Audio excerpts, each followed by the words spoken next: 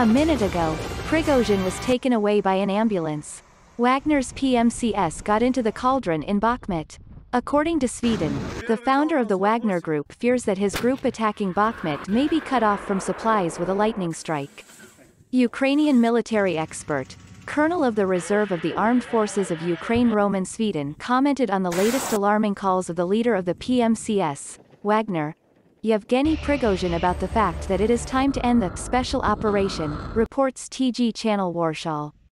The fact is that on the eve of Putin's coup, Prigozhin, in another speech addressed to his patron, hinted at the need to end hostilities, concentrating on what had already been captured. According to Roman Sweden, such narratives in Prigozhin's speech are due to the fact that the Russian army and its criminal mercenaries are already running out of steam and they simply need to go into defense. In addition, the Wagner units are now in a very uncomfortable position at the front and risk being surrounded by counter-offensive actions of Ukraine. Wagnerians can be cut off from supplies with a swift blow.